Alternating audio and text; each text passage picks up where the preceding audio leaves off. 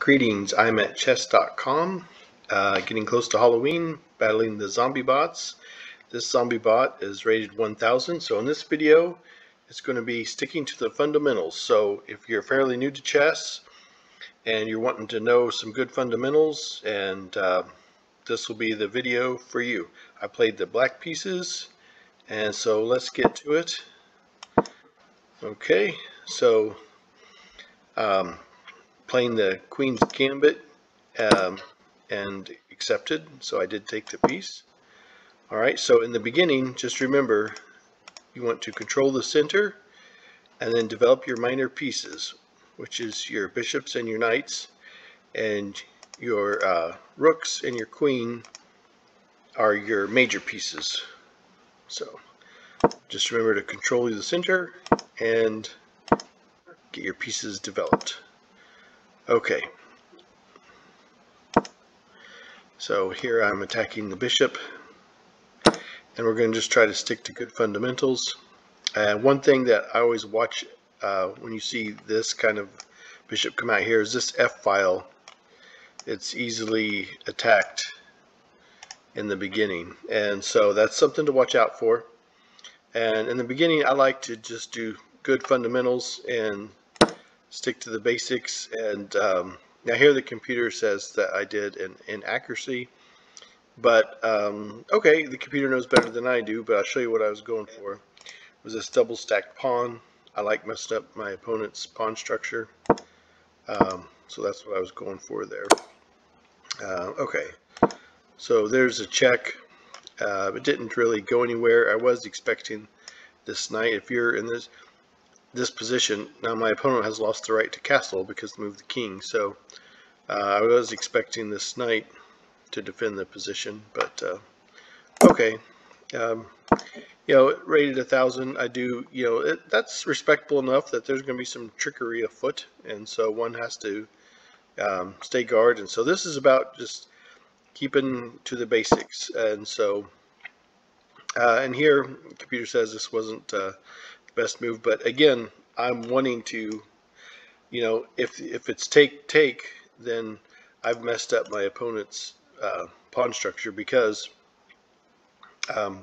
I think the reason why it's an accuracy is because when you move a piece to the edge of the board, especially this knight like this, it controls a lot less squares than where it was.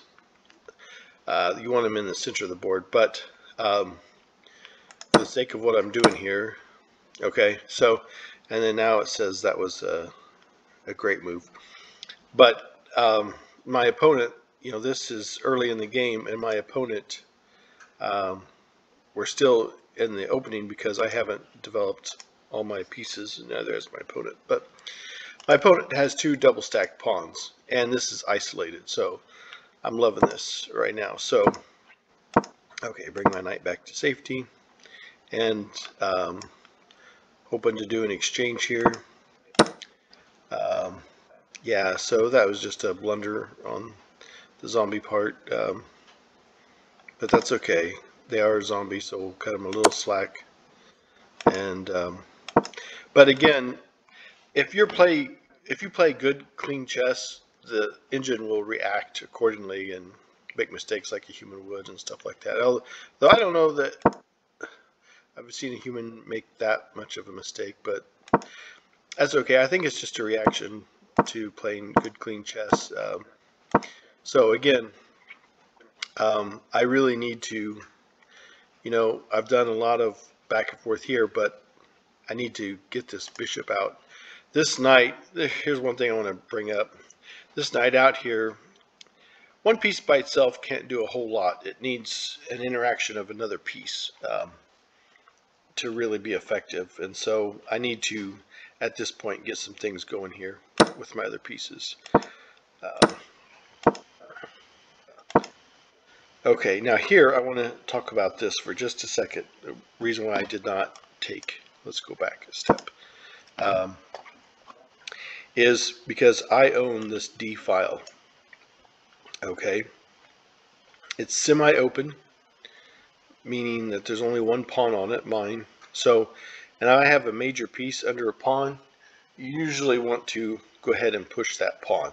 That's usually the big idea, is get a major piece under a pawn and then push that pawn up.